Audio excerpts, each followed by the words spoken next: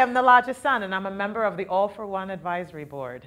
And I'm also spearheading a new initiative called the All for One Mentor Project, which will bring 6 fabulous high school students into the festival to see solo pieces, and then they'll be creating a solo piece of their very own.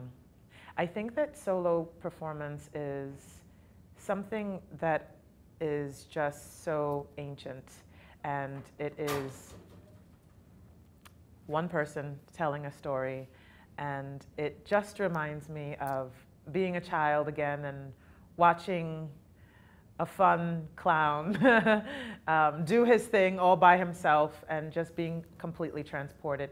It's almost as if it's kind of like you're reading a book. You are by yourself with a world of imagination, and in some ways the audience can be a part of your imagination, and that's magic to me. I can always tell when a solo performer is great when I'm sitting in the audience and I've completely forgotten to breathe. And then there's a moment when they remind me to breathe with a gesture or a breath themselves.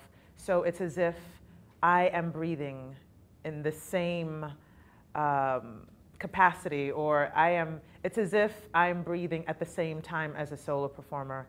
And the audience, we're all breathing at the same time, and that one breath means that we are all one. That's a great solo performer. I think solo theater is important because what happens is that the audience is reminded that with just one person, they can be completely transformed. Their souls can be transformed. Their hearts can be transformed. Hopefully their minds will be transformed. And in a small little way, their lives can be transformed in just one moment, in just maybe 1 hour, witnessing one person, and in a way that feels like God's work. To solo performers starting out, my advice would be to just write the play, write your piece as full on as possible. Don't tell anyone you're writing it. Don't show a million people the first draft, the second draft, the third draft. Just write it.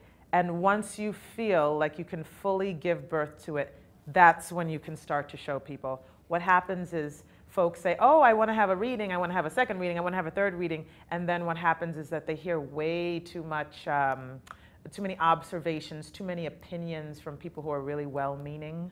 But what they wind up doing is they wind up slowly cutting down the show to a point where it's no longer your show and it's no longer your opinion. It's everyone else's show. So let it be your show and just keep it a secret for a good 6 months and then birth your piece to the world.